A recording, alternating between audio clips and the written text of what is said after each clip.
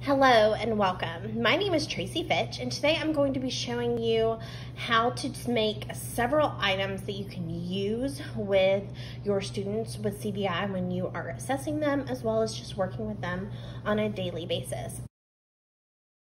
So the things that we are going to be making today are a felt presentation board that you can attach visual targets to, the visual targets with the Velcro attached, a Slinky Book, homemade swirly mats, shape cutouts to use with swirly mats on a light box, and a calendar matching activity or game.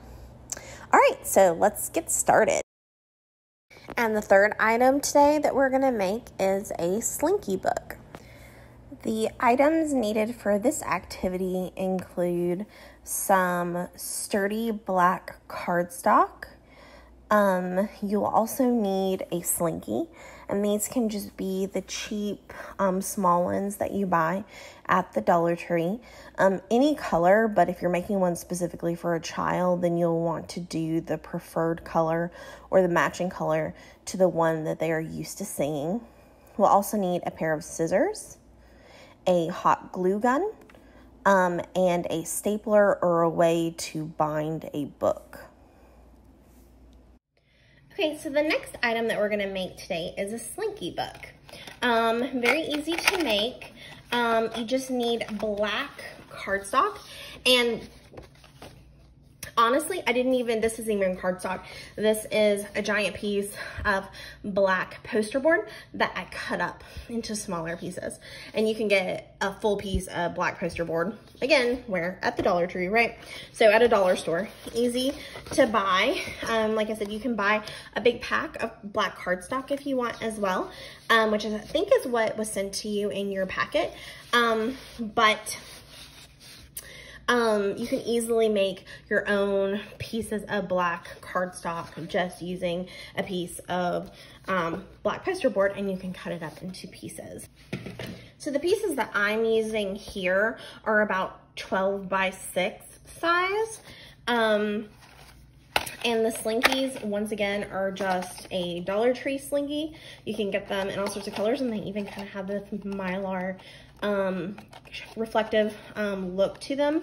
So that's also a benefit for kids with CVI, which even this green one, as you can tell, has that Mylar element. So this is what the Slinky Book looks like made. So it's basically kind of in positions as well. So the first piece is on, the first Slinky is in the center of the page, then the top, then the right, then the left, then the bottom. So for this particular positional Slinky Book, I needed 1, 2, 3, 4, 5 pieces of the black, cardstock. And all I did was, as you can see, staple the sides together. Okay. And then this is just another example of the book. So this is items that I found. I got some orange streamer stuck to it. But these are just items that I found. And once again, like I told you, the sturdy Velcro. This is Dollar Tree Velcro, and it does not stay on. But it's staying on the item, but I did Velcro all the items. But these are just things that I found at the Dollar Tree. This is where we had this guy earlier. That's where he was, but like I said, the Velcro decided to die on me. We had the leaf, the spider, a bat, and then the beads attached the same way that I showed you earlier. So this is kind of like a Halloween themed book. But today I'm going to show you about how to do the Slinky one specifically. So while we are waiting for my hot glue gun to heat, and this is just a very simplistic hot glue gun, it doesn't need to be fancy. You can also use, sorry, I'm having a hard time opening this box. You can also use super glue or Gorilla Glue or some sort of strong glue, but I prefer hot glue. So we're gonna open the Slinky, all right? And what we're gonna do is, if we want 5, we're gonna take this Slinky and we're gonna cut it into 5 pieces. So first, we're just gonna go for 4 today to show you how to make it even. So the easiest way to make it even would be to just kind of find the center. And you're just gonna take hold of one of the center rungs of the Slinky, and you're gonna take your scissors and you're just gonna cut it. The great thing about Dollar Tree Slinkies is they're easy to cut. And then to make 2 more, you're just gonna find another halfway point. You're just gonna kind of gauge it. It doesn't have to be perfect. Find that, grab hold of that middle rung, put your scissors between it, on either side of it, and just cut it. And then do the same thing with this one. So we're just gonna split it in half, grab that middle rung, cut it. And now we have 4 relatively even Slinkies, okay? And today I'm just going to, I'm going to show you how to attach it to the page. Let me check and see if my hot glue is good. All right, it's starting to come out. So what I like to do is take this side, pick up the Slinky in one hand and your hot glue gun in your other hand.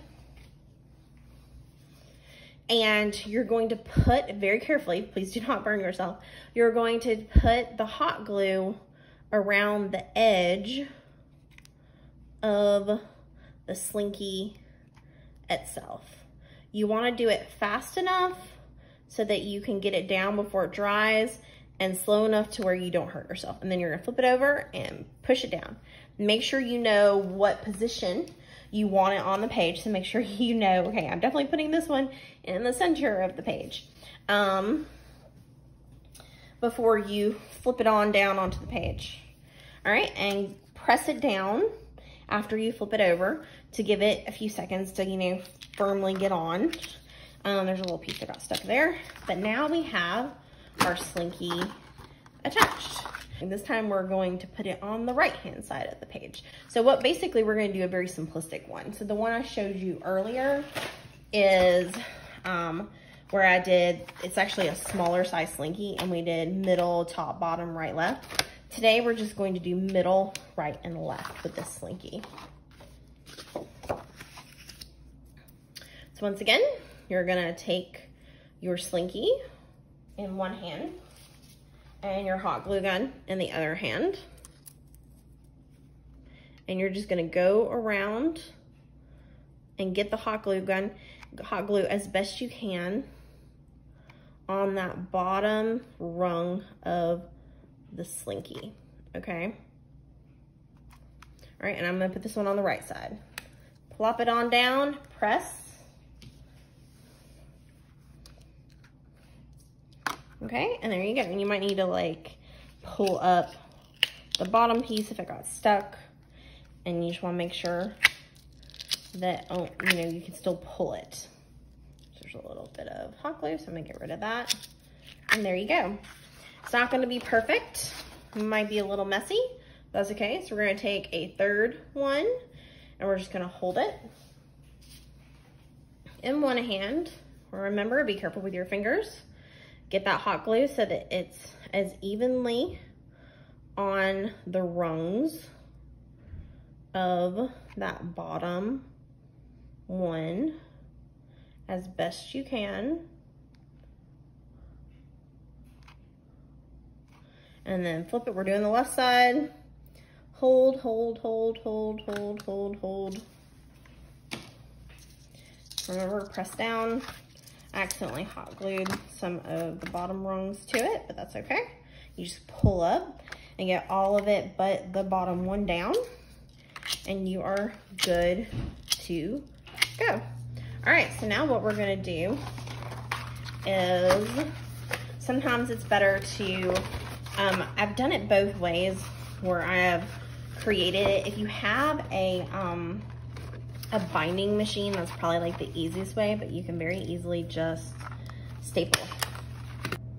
Okay, one other way that you can make a Slinky book is to use these like black cardstock index cards. I actually bought a big pack of these from Wish, but I'm sure you can find black index cards other places. So same kind of thing, just put a Slinky on it like so. Do your hot glue the same way. Oops, I am not staying on this time. Ooh. I'm doing what I tell you guys not to do. I'm burning myself. Okay, and then stick it on. Raise your hand if you're a teacher who's burned themselves with hot glue, right? How many hot glue burns have I gotten over the years? Okay, or just a crafter in general, right? Okay, so you attach it like so, and then I don't have a single hole punch, so I'm just gonna use this 3-hole punch to punch the corner. That's not the best punch. Let's see, maybe I can move it farther in using this side. Oh well, it's okay. All right, and then what you can do is if you make multiples, then you can attach them. It'd probably be better to use a single hole punch, but like I said, I didn't have one. And then you can attach them using like a ring like this. And then you can show one card at a time like this. And you could also do it with like smaller things. You know, you could cut some shapes out of Mylar paper and put different shapes. You could do it with like letters if you're doing literacy, if they're, you know, phase 2 and they're working on literacy and you want to do some letters and numbers or shapes or anything like that. You could easily do that and then put it on a ring. So that's another way you can work with it.